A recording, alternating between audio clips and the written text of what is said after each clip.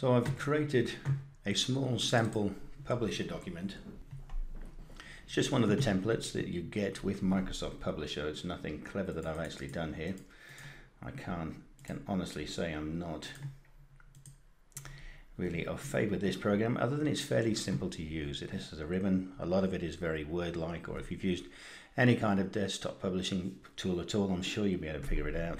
All I did was take the template, which has a cover page, the inside pages, so the two pages together to form the inside, and then a back cover, and the text is everything that's provided within the template. So I didn't write anything here.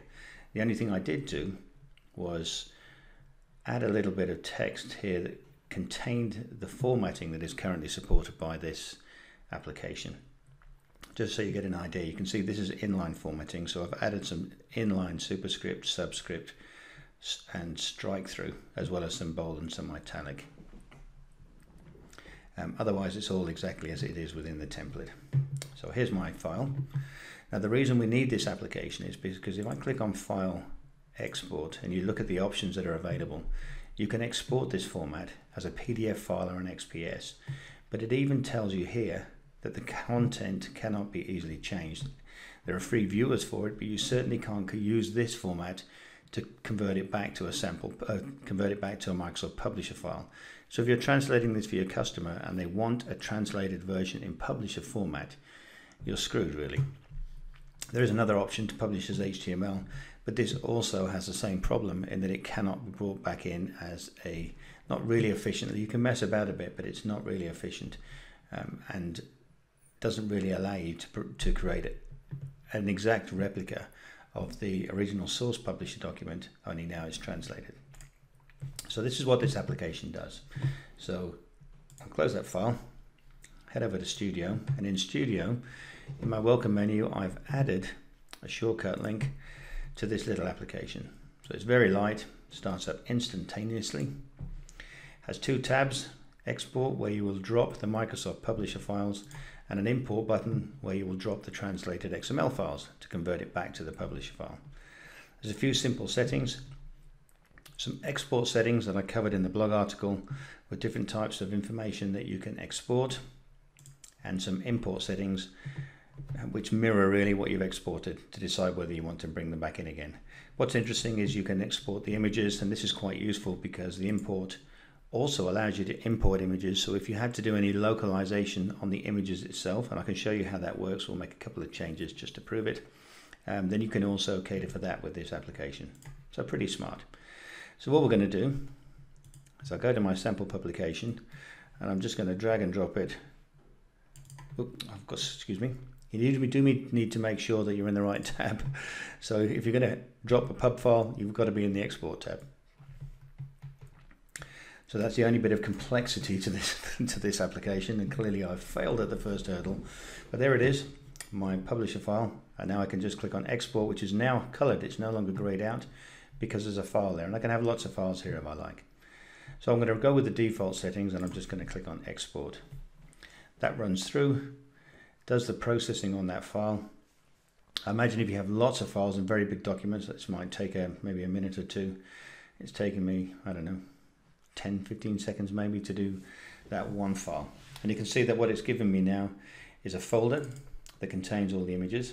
So if I look at those, open them up, there's the different images that we have. And in fact, maybe what we'll do is just very quickly, let's just, which one's which? Well, let's just make some changes to some of these images. Let's go to that one. Just drop that into my little editor here. Draw, and let's just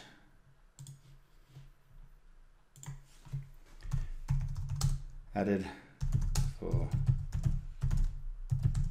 multifarious, and we'll just add that horrible looking image. Click on OK there, and we'll save it as the same name. So replace it. So I've added that into one image, and then maybe we'll just let it add one into this image as well. So I'll click on, oh, wrong thing, excuse me. I need to open that with fast and capture, so I'll drop that into there. Draw, I'll add in here. standard for multivariate. So we'll just pretend we made a couple of changes to the image. It might be possible, it might be important. You might have to make changes to the images to suit the country where you've gone to, or the people that are in there, or the text. You might have to do more serious changes to the images. And all you would do is save them back with the same names as the images that were there. That's the important thing. So I'll save it as the same one. Replace it. Yep, so just make sure now, so if I open these images up, so I've got that little change in there, and I've got that little change. So I've changed 2 of the images. Okay.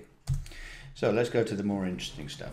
So the other things that this has created is, first of all, it's created the XML file. And if I open that up, there we can see the XML file that we're going to handle and translate. So pretty straightforward. All the translatable text is in these text elements. So like this. So it's really straightforward. There are some, as you can see, some entities here containing bits of tags. I think this is probably line returns or something. This the r/, and there's an n/ as well. And there's also some inline tags, which you'll see where I added some bits and pieces. So here I said that can handle a superscript. You can see that all of this is also tagged using entities. So we need to cater for these as well. It's also created a PDF. And if I double click on that, you can see the PDF, and the PDF is a perfect representation of the file, page by page. So that's pretty cool. So if you had to create this for a translator and they didn't have Publisher, but you gave them the project with the XML file, you could give them this PDF and they'd be able to see what it was supposed to be, what it was supposed to look like, which is pretty nice. And then there's this pseudo translation file that is created to give you an opportunity to make sure that everything is properly extracted. And the way that works is, you can see if I open this up, you can see that all the text has had all the vowels replaced, so you can see everything that is translatable. So anything that is not being extracted, any text in here that doesn't look like this, is not going to be anything that you can extract with this tool, and you're going to have to find a different way of handling it. But for this document, you can see pretty much everything is extracted. So it just gives the project manager a bit of peace of mind that they're going to be able to handle the entire file. Quite a good idea.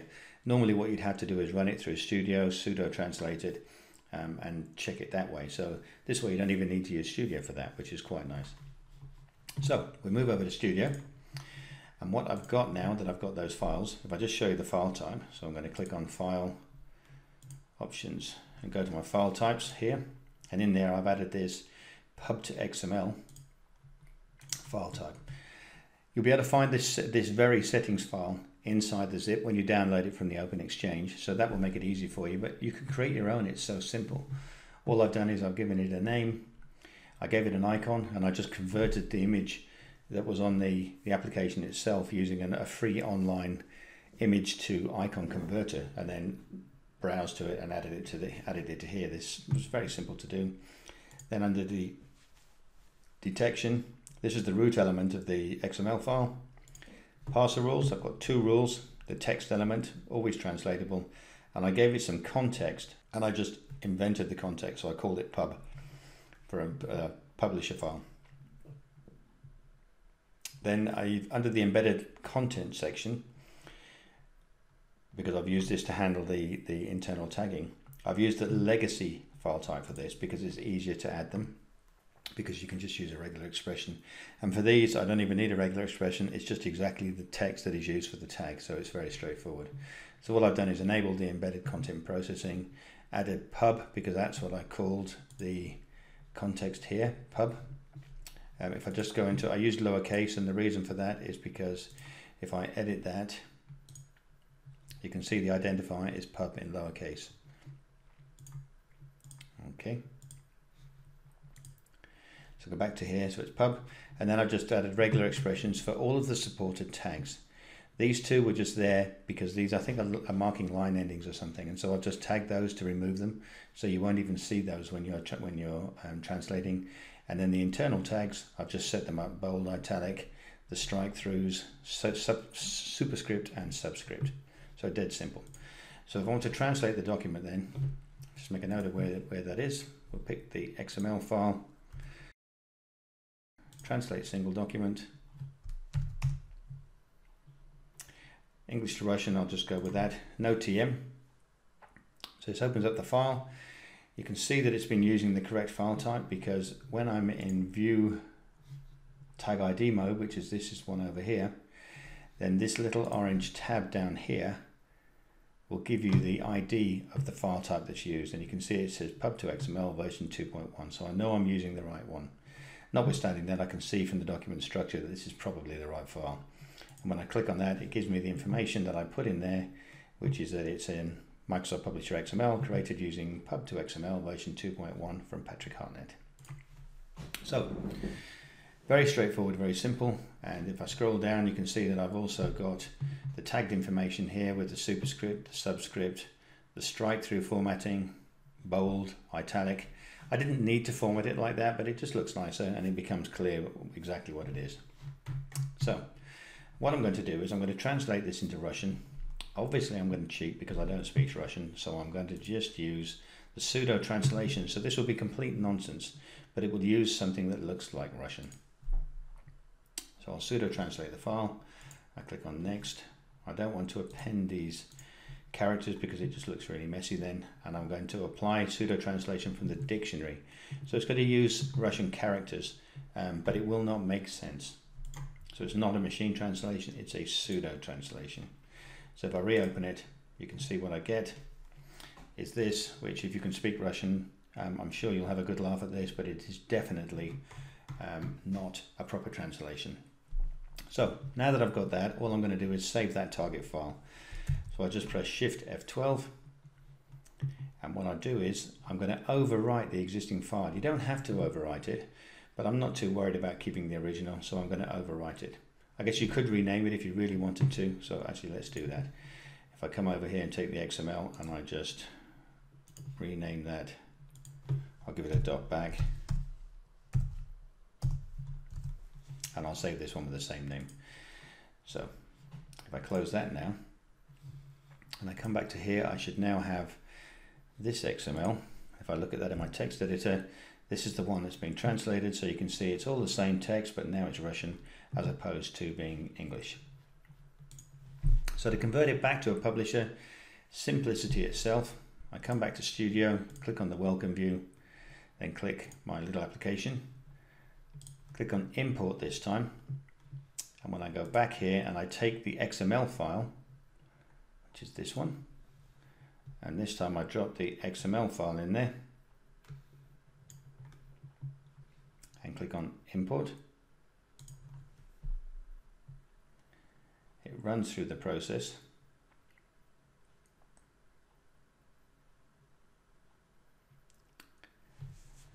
And I'm done. If I just sort that in date and time order so I get the recent ones at the top. Okay, so the sample pub after import, this should be the Russian version, so we can see this is what it looks like, the Russian version, so it looks pretty good. You can see it's used my image, the one I've added as well, so the images have been changed as well, so it's recompiled the publisher file format. This is really cool, very smart application with everything there. I missed the second one, I'm sure it was there but I just didn't see it. That was one. Oh, and that's the second one. There we go. So both images are in there, and the whole thing is now in being translated correctly, and also my strike through, my superscript, my subscript, my bold and my italic, it's all there exactly as it should have been before. So very smart. It's been able to do that for me. What I also have is the sample pub.